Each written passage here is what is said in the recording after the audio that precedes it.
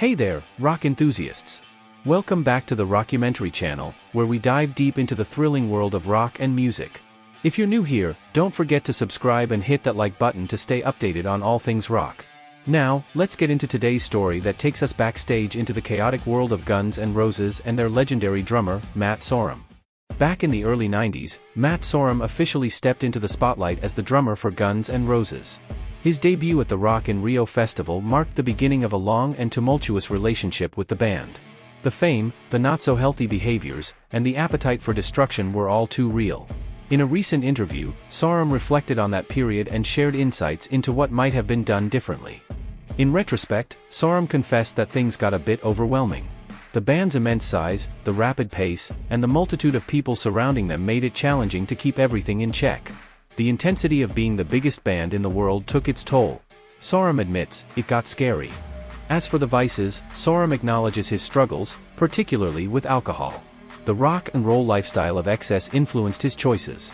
Sorum explains, I felt compelled to follow that line because I felt like a pirate on a pirate ship.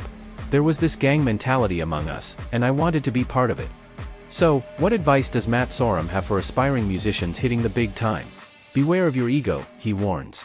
Success can be daunting, and Sorum emphasizes the need to handle it cautiously. In his words, success can be scary when you are very successful, because things just change. In a surprising revelation, Sorum shared insights into the band's struggles with drugs.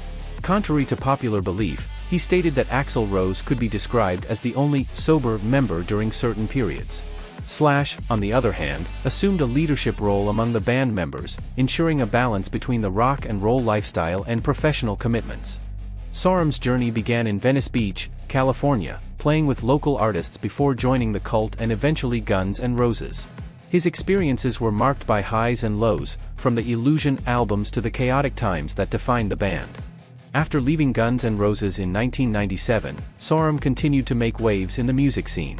From Slash's Snake Pit to Velvet Revolver and beyond, his musical journey remains a fascinating chapter in rock history. Today, he continues to rock with projects like Deadland Ritual, Kings of Chaos, and Hollywood Vampires. And there you have it, rock fans. The untold story of Matt Sorum's wild ride with Guns N' Roses.